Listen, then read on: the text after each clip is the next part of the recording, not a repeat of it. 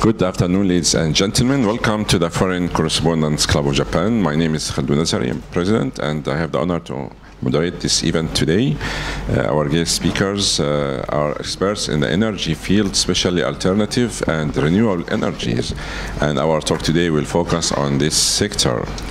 Let me introduce our guest at the very right, Mr. Mark Anderson. He's a Japan country head of independent power producer Pattern Development Japan, and also an executive of Green Power Investments KK Tokyo. And to his left is Mr. Sachio Ehara. He's the director of the Institute for Geothermal Information and Professor Emeritus at Kyushu University. He has served as director of the International Geothermal Association and president of Geothermal Research Society of Japan, and he also had positions at the Ministry of Economy, Trade and Industry in Tokyo. And to my very right is Mr. Tetsunari Iida, and he is executive director of the Institute for Sustainable Energy Policies, ISEP. He is a leading authority in the renewable energy and social innovation, and he also has a lot of extensive research and studies in this field. His organization is non-profit organization and independent. And today each speaker will speak about less than 10 minutes, and that will be followed by questions and answers. Without further ado, ladies and gentlemen, please welcome our guest speaker. Thank you.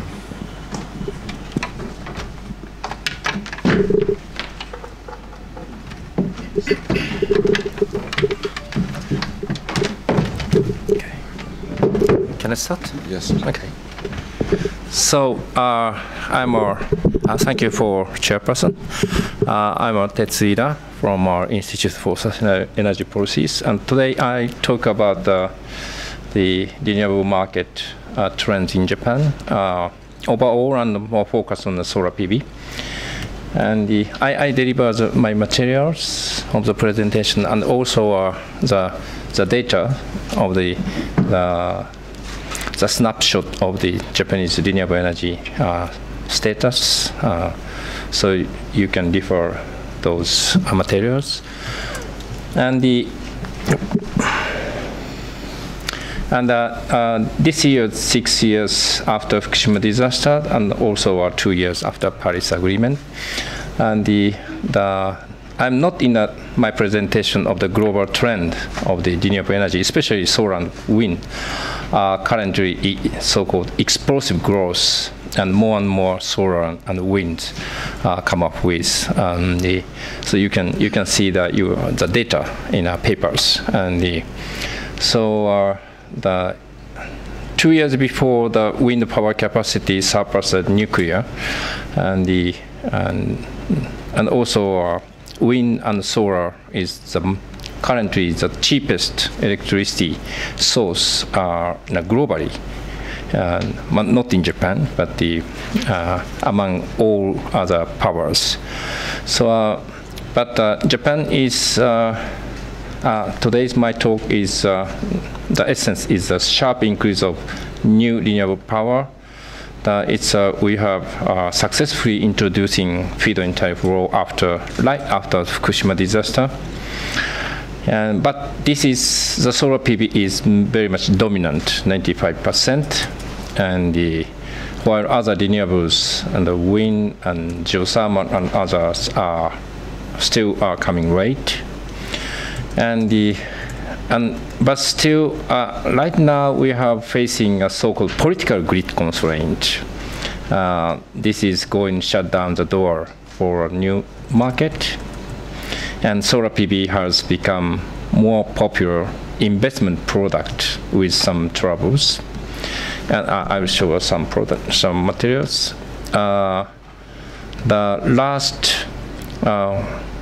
Before Fukushima disaster, the renewable nuclear supply in 25%, and renewable, mostly large hydro, supplying almost 10%. But nuclear is now almost zero. But renewable increasing almost 5 points. The 2016 we have already more than 15%. So plus 5 point is thanks for the feed-in tariff. But this is the mostly the solar PV 95%, and wind power 2%, and hydro is small hydro actually. This is 1% increase, and biomass is 2% share of the new renewables, and geothermal is 0 point something. It's very small. So this is mostly coming from our last 4 years, especially 2013, 14, 15, and 2016 is as of December 2016. So fiscal year of 2016 is a little more than 8 gigawatts. So almost last 4 years was a kind of boom bust of the booming of the solar PV, and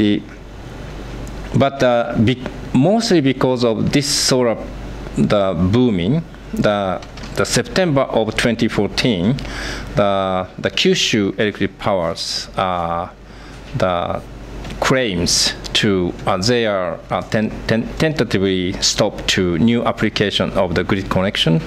Then following other electric monopoly, they introducing with or government introducing a kind of political so-called grid constraint since 2015. So new market is now very much constrained, mostly because the grid. For example, the Tohoku areas, the north of Japan, last year, sorry, this is a so-called Heisei. This is the left-hand side is last year, April, and 1 month after last year, May, all the north part of the Tohoku areas are completely shut down for new application of the renewable energy.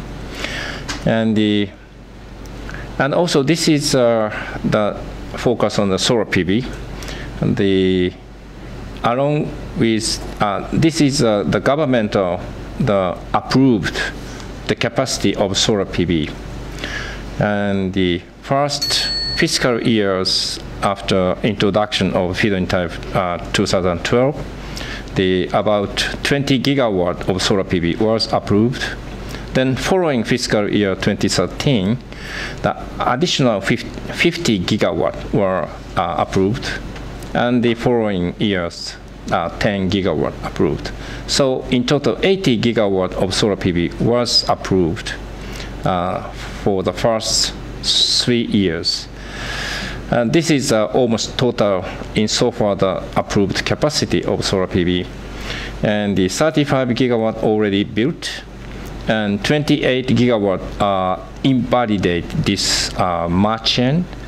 So the rest, little less than 20 gigawatt were still under construction or under investigation to how to achieve. So this is the contents of the so-called the booming of the solar PV. And also new phenomenon is now solar PV is invested or traded like just as if the land investment, so or property investment. So we have so many internet sites to the solar PV investment site. So if you can see that this can or Google, so you can invest through the internet even, but most of them are very much the troublesome project. So this is a kind of the strange phenomenon. So also other new things is so-called solar sharing. This is also solar sharing with farming. The sharing the land, sharing the light with the farming. This is the 3 former Prime Minister Koizumi, former Prime Minister Hosokawa, former Prime Minister Kan are all together celebrating the new solar sharing and the PV project celebrating this April. This is one of the Japanese uniqueness project actually, and Japan is actually the relatively still expensive.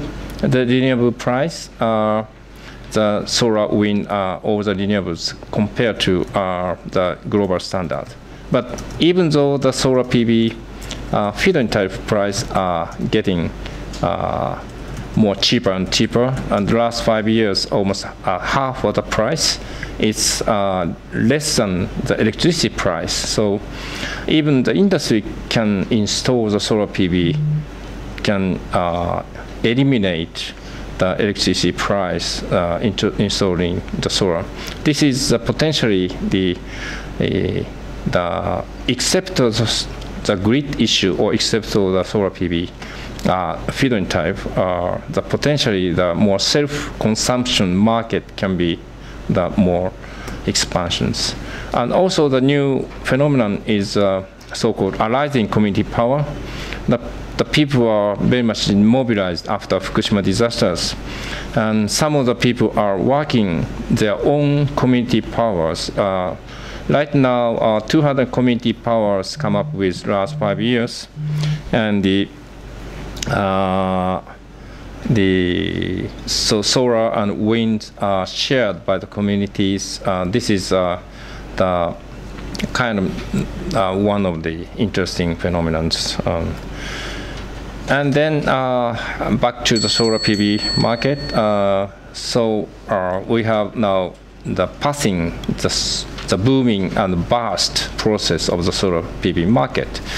But this small distributed market come up with the coming few years. So this is one of the potential the market in Japan because of the people are more and more mobilized to energy, to self-consumptions or the community powers and more for people together.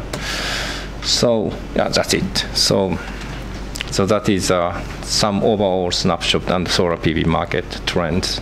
Thank you. Thanks. Yes. Yeah.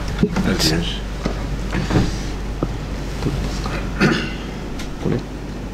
これです。僕先にいいですか。い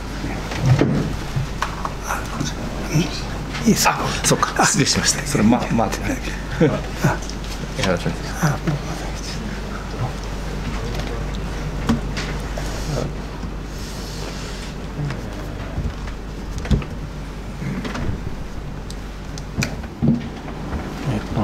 How do you get the full view? これいいですかね。はい。My name is Mark Anderson.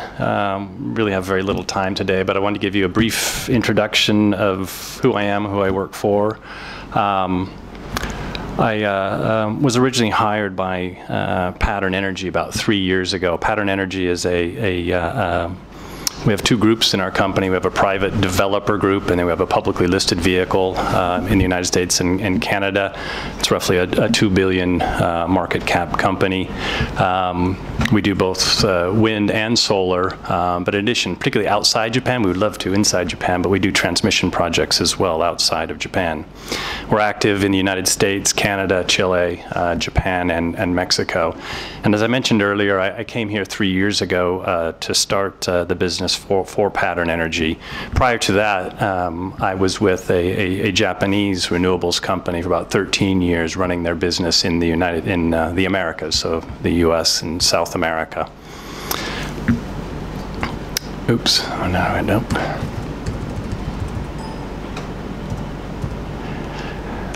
Pattern Energy has about 2.7 gigawatts of owned assets in the Americas and South America. I think we manage another close to another gigawatt. And these pages are taken directly out of our listed vehicles website. So if you want to get more information on Pattern Energy, it's patternenergy.com for our listed vehicle, and patterndev, PATTERNDEV.com for our private vehicle. On the private side, we have a group of people that have built and installed over 5 gigawatts of renewable energy. Many of us have been together, either directly together or working on projects together for more than 15 years. When we came to Japan 3 years ago, it was just me in a very small office. We were intending on making investments in either solar or wind projects, and we were particularly interested in the feed-in tariff program in Japan. And why we thought we could be competitive here or actually help here is because we have a long history of wind power, solar, and transmission in the United States and the Americas. And we felt one of the things that was missing in Japan was an operator that was a large operator. We buy hundreds of millions of dollars worth of wind turbines every year. So we're confident that we could bring international pricing. One of the issues in Japan has always been the cost of doing anything here. So we were confident, particularly in one area, that we knew we could bring our economies of scale and our buying power that we have in the Americas to Japan, and make sure that we are getting pricing here in Japan that was as good as anywhere outside of Japan. Within about 6 months, we ended up acquiring a controlling stake in a company called Green Power Investment Corporation. It had been around since about 2006, started by a founder by the name of Hori Toshio, who's a fairly, or I guess a well-known person in Japan as a pioneer of wind energy, who did some of the very first, or did the first large project in Japan, also did one of the very first projects, surprisingly, a Japanese trading house did the first large-scale wind power project in the US. It was about 1987, 89. It's about 150 megawatts. It was the largest in the world for many, many years. Then went on to do projects in Europe, and then back in Japan again to take the business forward. So we're working very closely with our partners here, and have developed a significant pipeline of projects, primarily wind projects, but we're also doing solar. As you see here, we've got I think a total of about 616 megawatts of operational assets. We don't own all of those. We own a part of those. Some of those we manage for other people, but the rest of the projects are all projects that we've developed and will own in the future ourselves. We have a 33 megawatt wind project in Shikoku that's under construction now. In addition to that, we have another 826 megawatts of feed-in tariff approved projects. Of those, let's see, I think 126, we have about 225 or 250 that have confirmed access to the grid. And this is one of the issues that Iida-san raised earlier, is just access to the grid is one of the obstacles that we have in front of us here. But as you see here, we've got a significant pipeline of projects that over the next 10 years we feel we can build out at least 1,000 megawatts, which will add significantly to the current wind existing capacity in Japan. This last page is really the page I wanted to focus on most, and I feel is most interest. The Japanese government here has done a great job in kickstarting renewable energy with the feed-in tariff program, about which many of you are fully aware. But one of the issues that we faced here is that there were some unintended consequences with the support, the feed-in tariff program for renewable energy in Japan, and that was just the ease of permitting, or the lack of permitting requirements in many instances for solar projects in Japan.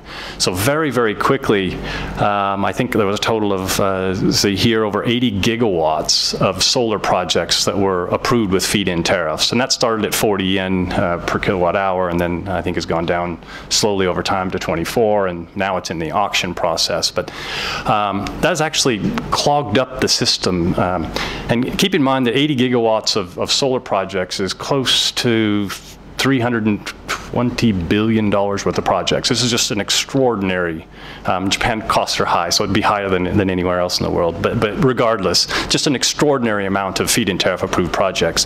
The government, the METI, has been working on trying to declog the system, and they have made some progress in that. But what it has done is all these projects that had feed-in tariff approvals then applied for interconnection, and there's a question as to whether or not there's still remaining capacity on it or not, but regardless, having 80 gigawatts of projects in the queue for interconnection has slowed down some of the other projects and triggered some obstacles to actually getting access for newer geothermal, wind, and biomass projects.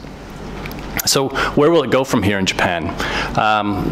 The good things, tariff certainty. So we've got a revenue profile that we can rely on. As I mentioned earlier, solar has gone to an auction system, so less certainty for solar projects today. Another thing that Japan did was they amended some laws that allowed projects to get built on Class 1 agricultural lands, and certain national forests and things in those areas. So that's opened up the country to having more, particularly wind power projects in those areas. So that's been a very good thing. And clearly the Japanese government's support for the Paris Agreement is a big driver for renewable energy here. So what are the minuses, the obstacles that we face? First of all, the energy mix that the Japanese government has announced from a renewable energy developer, owner, operator perspective is quite low. I think they're targeting 22 to 24% by 2030 for renewable energy. That includes large hydro. So I think large hydro is around 9%. So it's not a significant growth. There could be significantly more growth, in other words. I think currently there's about 5% non-hydro renewables in operation in Japan. But one of the biggest issues in Japan that's a conundrum for the government is the difficulty with the utilities. The renewable energy program in Japan was not set out so it incentivized the utilities to cooperate and participate. I'm not being critical of the utilities. They've got their own set of issues they're trying to work through, financial issues. Deregulation is going on, so they're losing some of their monopoly power. So it's natural that they're not going to want to be super cooperative. But that was one area where, somehow we need to find a way so we either give comfort to the utilities in knowing what their future is about, and whether or not they've got financial stability in the future or not. That's an important factor. So many of these new challenges that are being posed to the utilities about grid operation, about sending electricity from Hokkaido to Tohoku or Tohoku to TEPCO, all those are issues that could open up the grid substantially and increase capacity available for new renewables. The other issue is just all the grid islands. Japan is a set of islands, and then on top of that, within those islands, you've got very small islands of electrical grids, and they don't talk to each other very much. They don't interact very well. That's one area that needs to be significantly improved in Japan. Steps are being made towards fixing that. The introduction of the independent grid system operator called OCTO was a big step forward. However, it doesn't have a lot of authority and teeth. So they can make recommendations, but there haven't been, again, they have a difficulty in enforcing, and also the people from OCTO have, the experts in electricity in Japan are all utility people. So that's one area that still needs to be substantially improved in Japan. I think it's coming, but that is one area, just grid optimization, effective utilization of what we already have here today. A very stable grid, just not a very flexible grid. One of the other issues that has come up recently, I have a couple more minutes, 2 more minutes, is the institution of under the feed-in tariff program. There was a policy set out just recently that allows the utilities to curtail renewable energy when supply exceeds demand. Now, this is something that it's a complex issue, But if you think that Japan is currently surviving, is the lights are on, everything is good without the complete nuclear set of facilities up and running again, that means that there should be excess supply, another potentially 45 gigawatts worth if all the nuclear came back on. That's a rough figure. So anyway, this is an issue that we're used to dealing with in the United States and outside, but here in Japan it's difficult for us to forecast when supply would exceed demand and then exactly when we would be curtailed, what would the merit order, who would be curtailed first. They have some programs in place, but they're not particularly very clear. So it's a black box as to how the grid is actually operated and when one generation facility is run or given priority over another one. And the last point is there is latent demand for renewable energy in Japan. I think the consumers want more, would like to, people, my friends would like to see more renewable energy. They would like to be able to purchase renewable energy. The major technology companies in the US were able to sell directly through a variety of contractual means to the Googles, the Amazons of the world. And I'm very confident here in Japan they would love to be doing the same thing here and ensuring that the electricity that they use either directly in their manufacturing facilities or through their suppliers, they'd also like to be covering that with renewable energy. So that's a driver for renewable energy. It's kind of missing in Japan. In the US, they quite often have an RPS system, which means the utilities are required to buy a certain percentage. That may be coming in Japan with the non-fossil trading market that they're considering. But the last point I want to make is, in the US and many places in the world, renewable energy has become a win-win-win.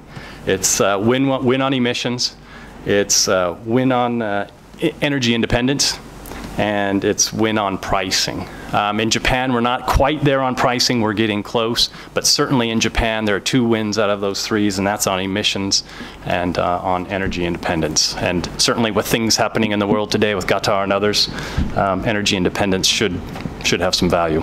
Thank you very much. Thank you. Ehara-san.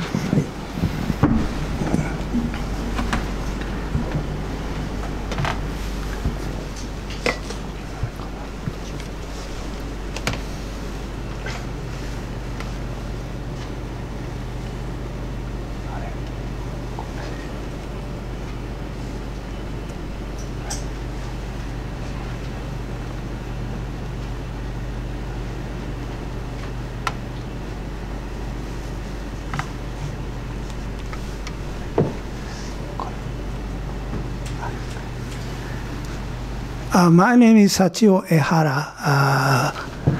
In Japan, we have many active volcanoes. Therefore, we have huge geothermal potential, but we have a small number of geothermal plants. That is a problem. The title of my talk is Present and the Future of Geothermal Energy Utilization in Japan.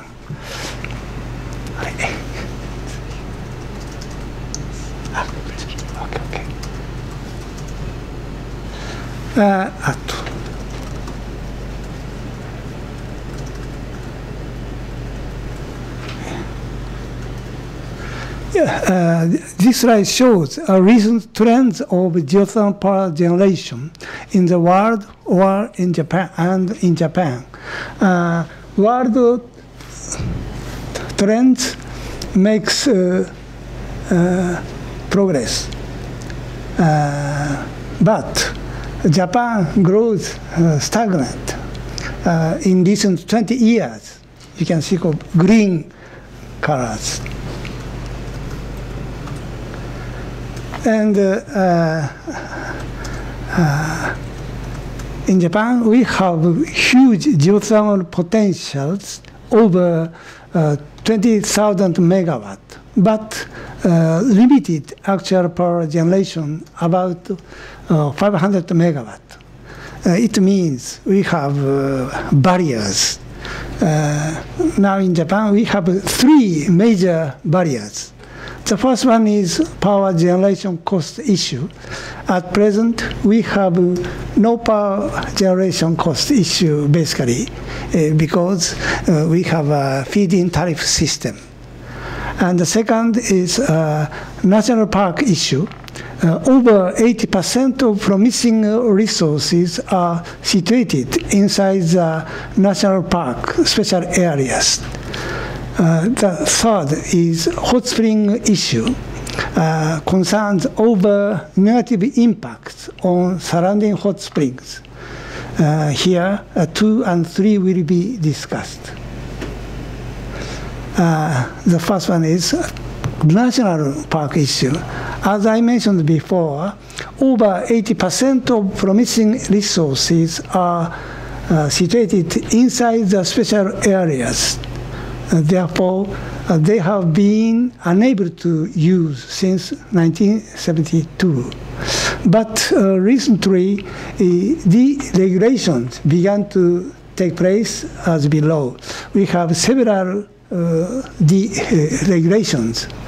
For example, recently notified in fall 2015, directional drilling of underground within the Type 1 special areas was allowed. Anyway, recently you have several regulations, but not enough. We need more regulations. Another one issue is hot spring issue. We have no negative impacts of geothermal power generation on hot springs seen from actual data in Japan. In case of Japan, there is no scientific explanation that geothermal power generation has a negative impact on hot springs, such as depletion and so on, through 50 years of geothermal power generation experience. Then we have verified sustainable production of geothermal fluid without negative impacts on hot springs. We expect scientific understandings to hot spring officials. In other countries, New Zealand, Wairake, and the Philippines, Tiwi, decreased activities of hot springs and geysers. And in some cases, hydrothermal explosions occurred. These of such negative impacts, excessive production of geothermal fluid and release of unnecessary hot water into rivers and the ocean without underground injection. Then depletion of geothermal fluid occurred. Here, summary of geothermal power generation's impact on hot springs. First, if improper production of geothermal fluid is done, for example, excessive fluid is produced and injection is not allowed, it not only affects hot springs but also exerts major impacts on its own power generation. Second, to avoid exerting negative impacts, it is important to review and apply measures scientifically and technically. Of all factors involved, sustainable production is crucial, which is technically possible. And to balance the amount of fluid produced and the amount of fluid replenished is essential. Here, I'll show you a good example. This slide shows Japanese largest geothermal power plant. Capacity is 112 megawatt. Hachobar geothermal power plant Oita Prefecture in Kyushu. We have 40 years stable production without negative impact on hot springs.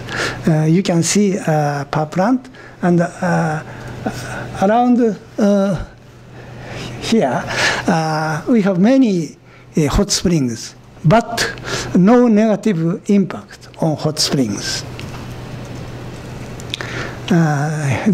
This is a final slide. Geothermal power generation's immediate goals in Japan.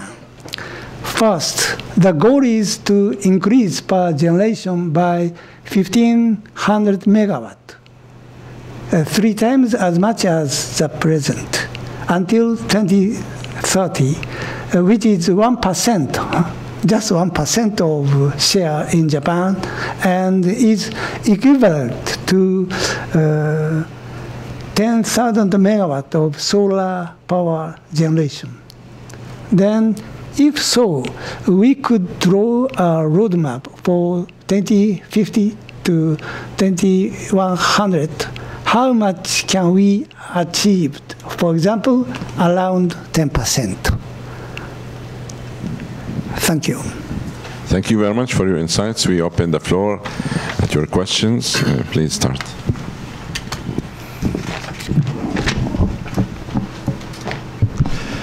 Süddeutsche Zeitung Neidhardt. 2 questions to Mr. Ehara. First, you said present and future of geothermal. Now, Japan, of course, was the geothermal pioneer in the world. And in the 1970s and 1980s, that was the future.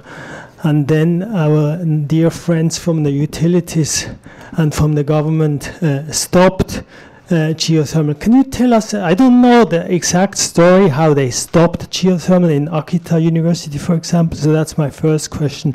My second question is that I was in Hachobaru last year, and there we discussed in solar and in wind, especially in solar and in water, hydro too, you have these smaller and smaller, like a village that has its little hydropower plant.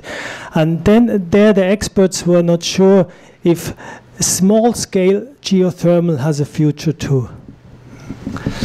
Yes, and the answer to the first question is main reason is a policy of government.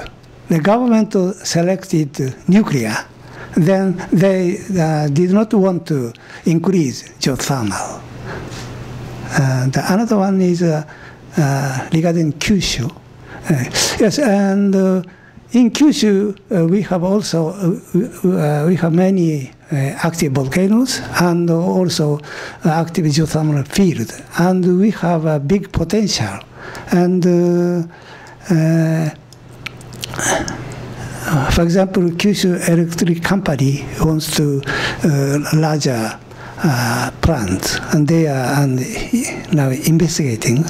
And yes, in the near future we have many larger geothermal power plants in Kyushu, also in Tohoku and in Hokkaido.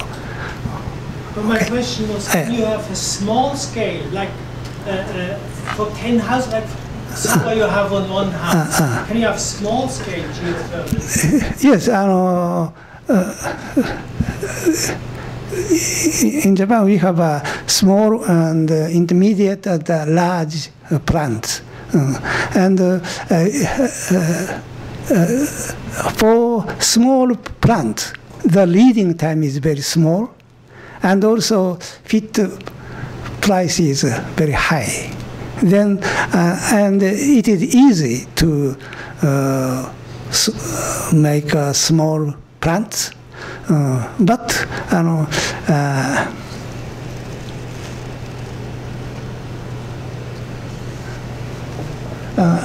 the target for our government is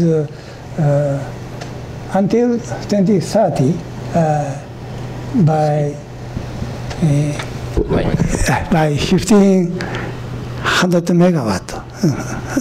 We must make 3 times then I think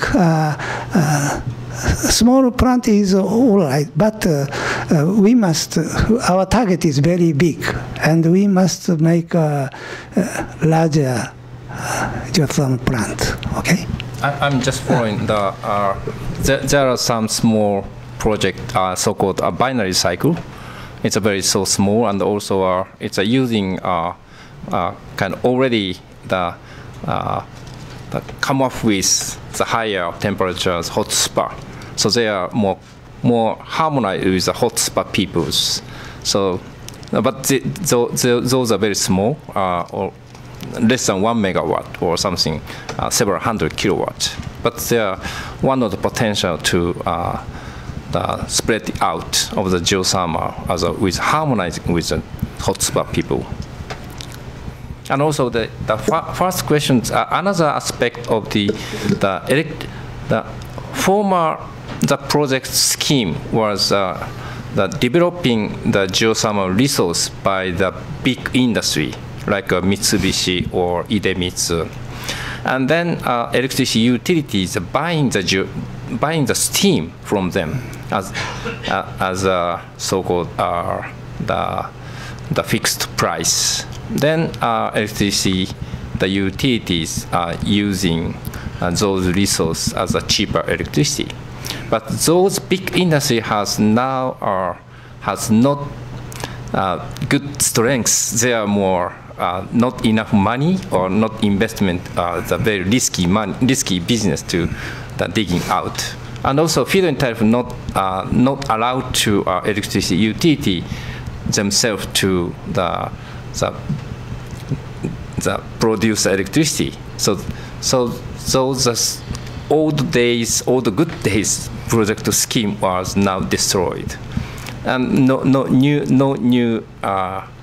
new scheme are not yet developed. So it's now last 2 decades was kind of the very difficult time for developing geothermal in Japan. Yes, we have a new idea for development of larger geothermal plants. Yes, thank you.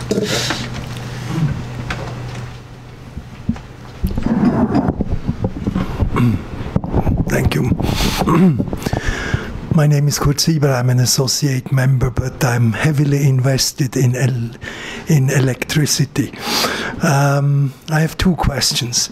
The first one, I mean, we were talking about the grid and all the political aspects and so on, and I think that situation is different from country to country. On the other hand, my question goes to the storage of electricity, which is another big reason why there are restrictions and limitations to the use of renewables.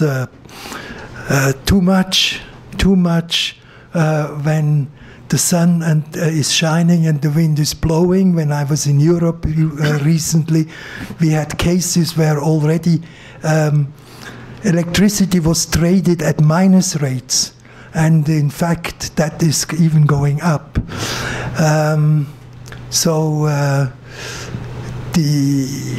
How do you see the future of the storage? And with a specific question, do you see any chances for hydrogen to become one of the pillars of the storage facilities? Thank you.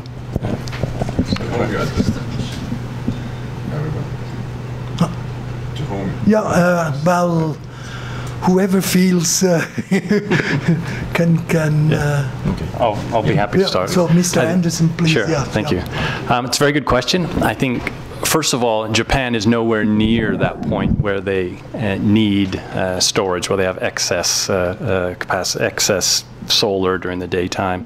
It's certainly becoming a very serious issue in the state of California.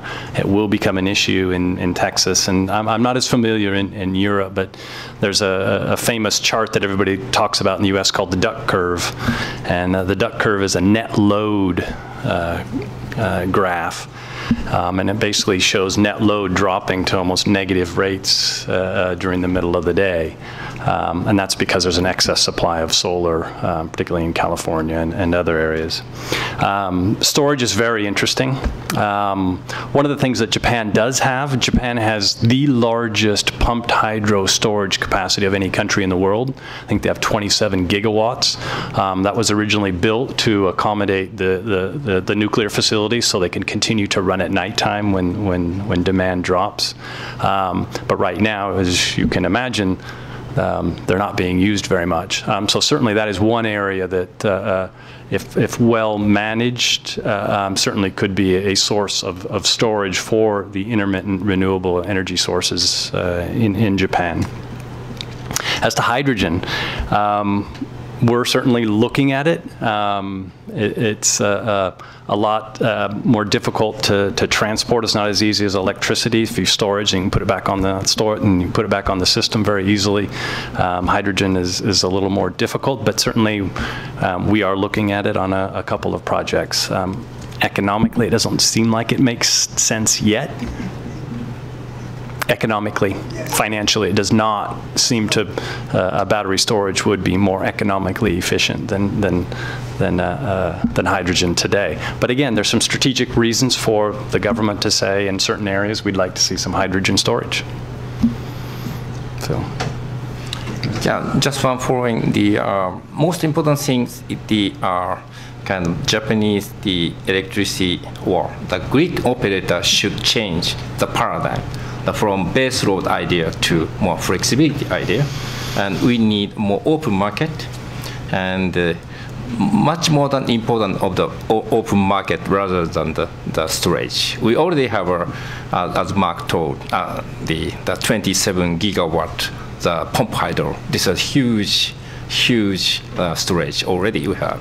But we need open market and the idea of flexibility. And last May 4th, actually 1 year before, in Kyushu and Shikoku has a COP with almost 80% of renewables. Because May 4th is a golden week in Japan, is the bottom of the demand and very high solar demand. So 80% were supplied by renewables. And Kyushu COP that demand by pumping hydro. And Shikoku cope with that demand with sending the electricity to Kansai, because Shikoku and Kansai are deeply connect each other. So if without the idea of flexibility, we already cope with 80% of the renewable supply. We need to change the paradigm. That's more important things. More questions? Yes.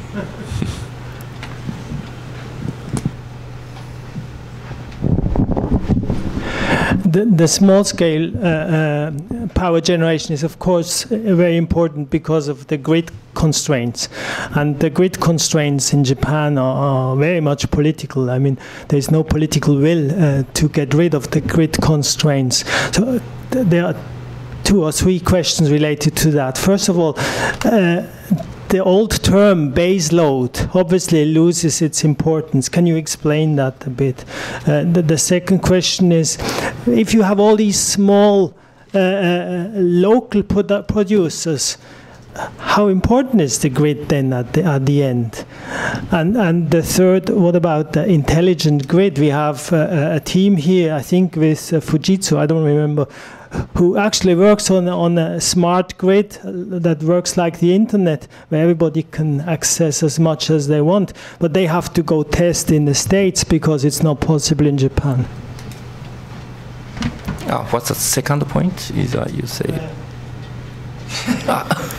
The political grid constraints, yeah. And how important is the grid anymore if you have all the local okay. Yeah. If every village produces by itself.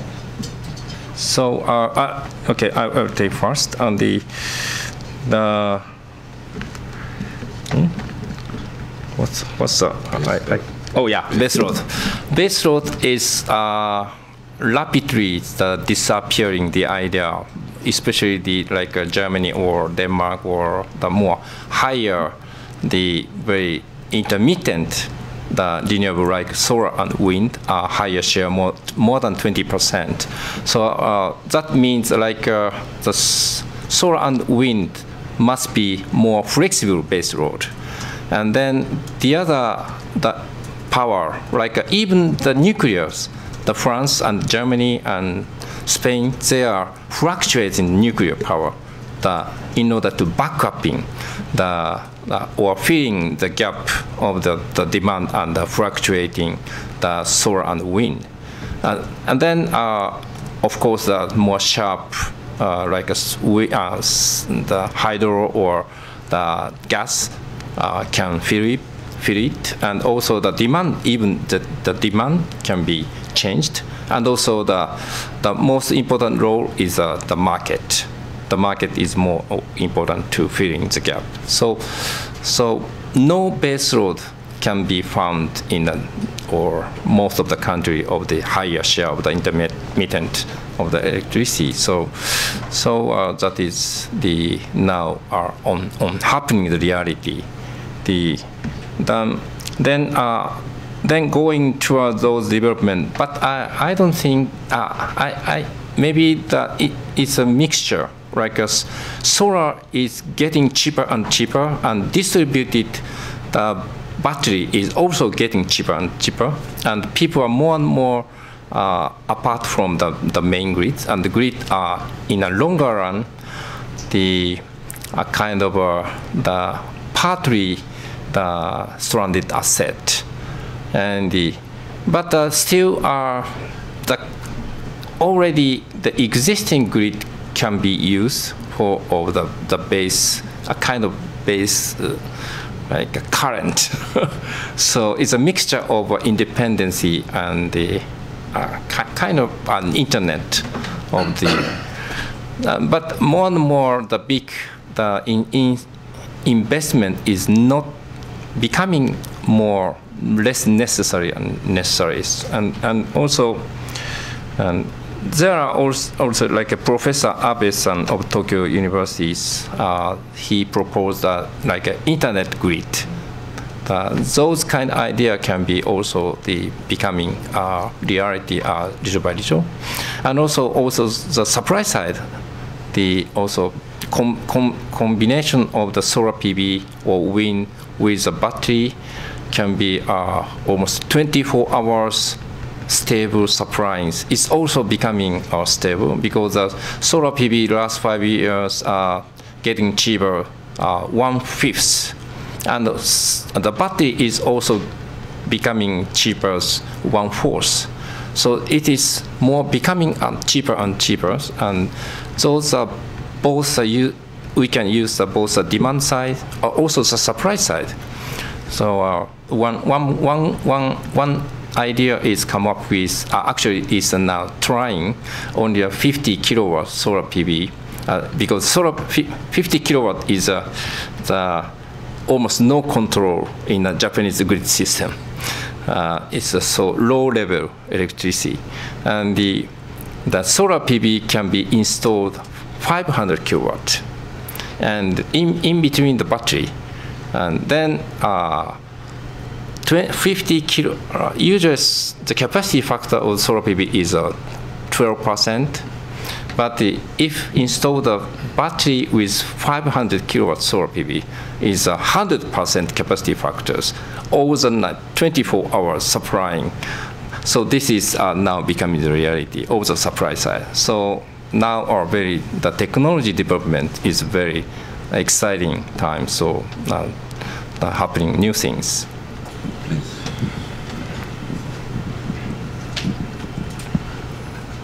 My name is Kurt Heinz. I'm an associate member and working for a company that makes assessment of renewable energy facilities, photovoltaic, wind, etc. So my question is, according to your data, and so I have also researched on, United States has about 80 gigawatts of installed wind power. China 160 gigawatts. Germany, about 45 to 50 gigawatts of installed wind power. Japan has 3. So this means Japan has no wind. This is a country without wind. So what is the reason for this huge difference between high-tech countries that utilize wind energy? Thank you. Maybe you first, and I four.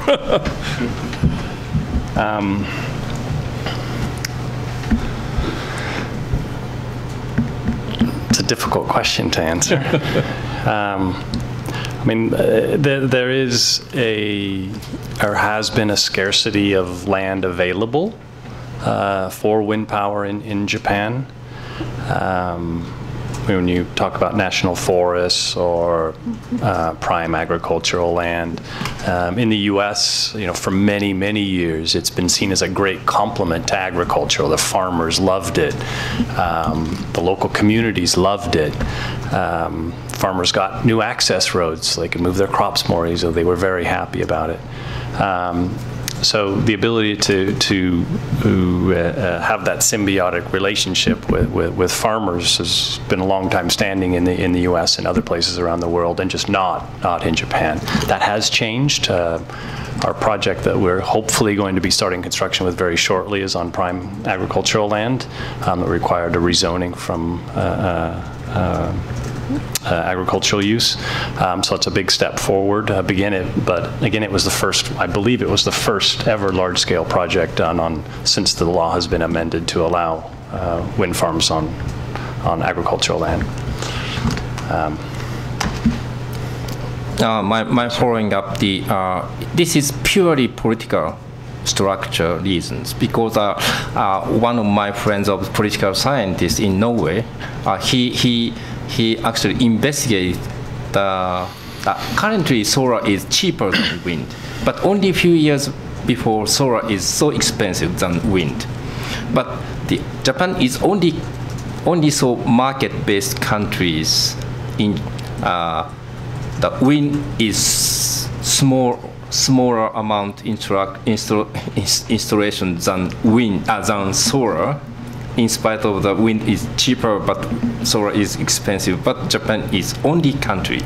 This is political reason actually, because as a historical looking, the solar PV was produced by the government expenditure R&D, and the METI, the government, the field, the solar is their child.